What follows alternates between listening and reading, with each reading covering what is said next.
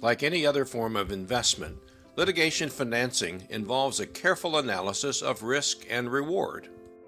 When a funder considers investment in a case, it evaluates a number of factors that could affect the ultimate outcome of that case and prospects for recovery.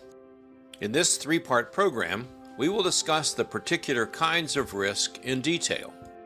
The primary risks associated with investment in litigation relate to the legal process itself. The most important of these legal risks relates to the legal claim itself.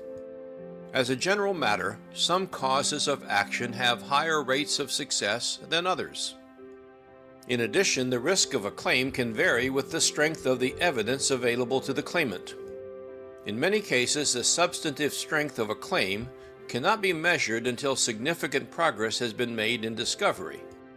Thus, when an investment is made early in the legal process, it can be difficult for the investor to fully evaluate this factor. Other legal risks include those associated with the claimant's counsel. When considering an investment, the funder must have a sense of the capabilities of the attorney and the law firm who will be prosecuting the claim. This involves assessing the track record and resources of that attorney and law firm, among other things. Legal risk can also include developments in the law.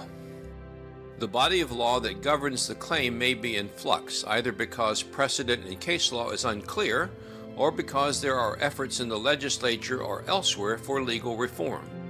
If the law takes the wrong turn, a claim that looked promising could turn out to be a poor risk.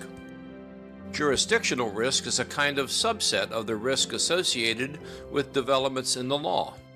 Different courts and different judges may interpret the law differently, including procedural rules that can be important factors in the development of a case.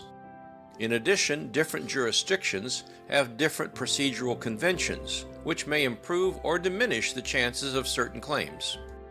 If the claim is being arbitrated, this kind of jurisdictional risk takes on a different dimension because, according to most arbitration procedures, the parties can select arbitrators and therefore have some control over who will be deciding their case.